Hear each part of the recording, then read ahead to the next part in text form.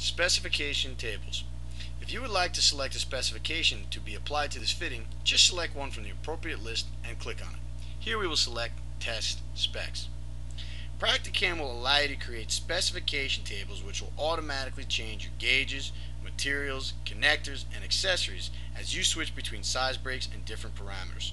All you have to do is select the proper table and PractiCAM will automatically start applying it. If you would like to design your own specification table, just click on the word Specification underneath My Libraries. There you can create an unlimited number of different specs.